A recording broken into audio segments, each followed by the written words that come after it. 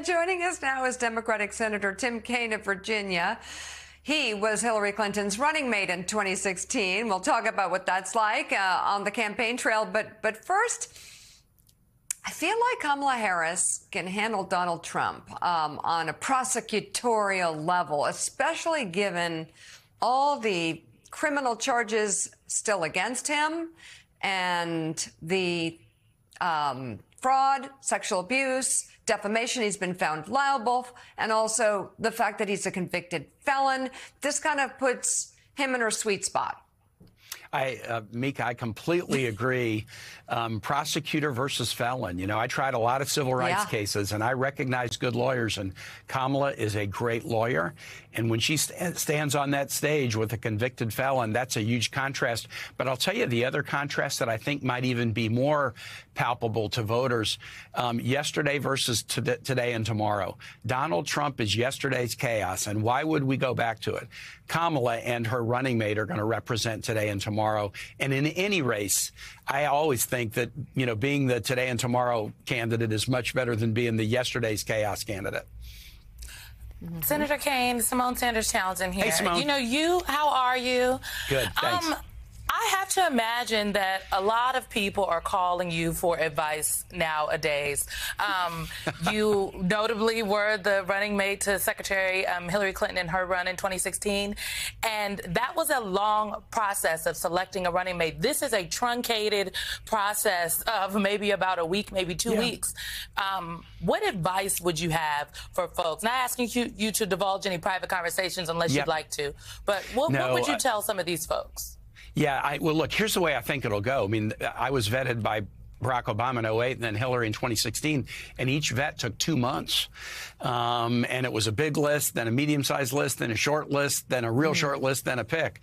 I think they have to do the in-depth vetting, but I think the short time means that the list will be a lot shorter. It's not going to be 20 people to 10 to 5 to 3 to 1. It's going to be a handful who will be intensely vetted.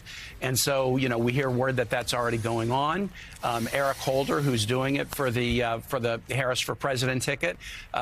Eric was in charge of it for Obama 2008 and did a fine job in terms of, so he knows what to do. And the group of people who come together and volunteer their time to do the work is sizable.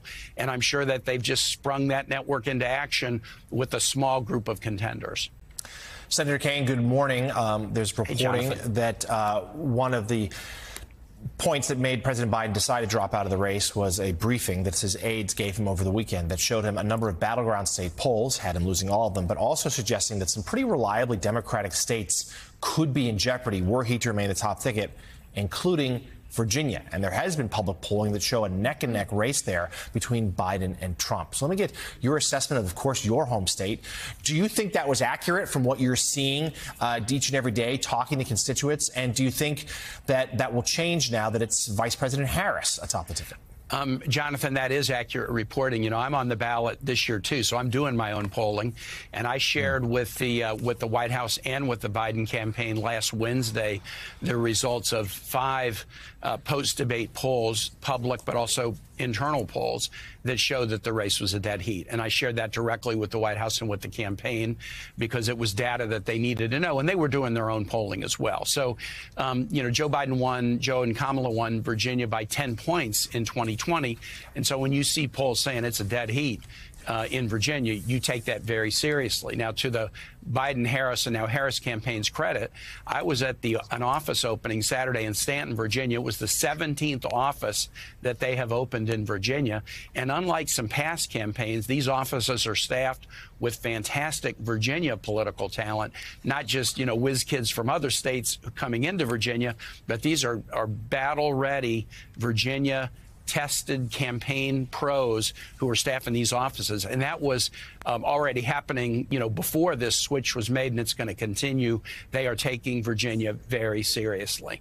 Yes, and Mike, that's an interesting point the senator just raises there, that a state like Virginia, we've heard the same with New Mexico, Colorado, even perhaps New Jersey. These are reliably blue states. Trump didn't even play in Virginia in 2020. He barely did in 2016. But this shows that had President Biden stayed atop the ticket, they were at risk of going away, and that would have opened up countless paths to 270 electoral votes for Donald Trump. Well, but that's not going to be the case. No longer. And that gets me to my question to you, Senator Kaine. The sitting president of the United States is a man noted for his compassion, his decency, his empathy, and above all, his character. So my question to you, were you at all surprised at the level of attempted humiliation of the president over the past 10 days by dropped leaks from Democrats, members of Congress, members of the Senate, indicating that he just had to go? But it was the way and the language that was used to describe him being in the office and not having withdrawn a month ago. Did that surprise you? Mike, it made me sick, but it didn't surprise me. You know, it made me sick the way people were so quickly going and airing their concerns publicly when they had the White House's phone number. I mean, I had concerns, but I just picked up the phone and talked to folks in the White House and the campaign, shared concerns. Here's the polling data. I knew in my gut Joe Biden was going to make the patriotic call. If he was up to the job for the next 4 years and he told me that, then we're going all the way with him. But I also knew if he looked in the mirror and decided that he wasn't in it for the next 4+ years, he'd level with the American public. And I think everybody should have respected him enough to know that he was going to reach the right call. So I was not happy with the degree of public airing of concern, but especially by the electeds. I get it if donors and pundits and pollsters talk publicly about their concerns, but those of us who had longtime relationships with this man and who've seen him again and again and again put country first, should we have communicated? Absolutely, but you communicate directly, privately, and respectfully. And so, no, I was not happy about this over the last 3.5 weeks.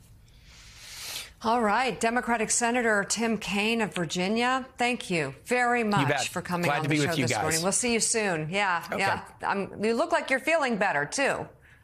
I'm feeling great. I've been doing too much hand-holding the last 3 weeks, and now we're off and running. It's great. All right. Thanks. Good to see you.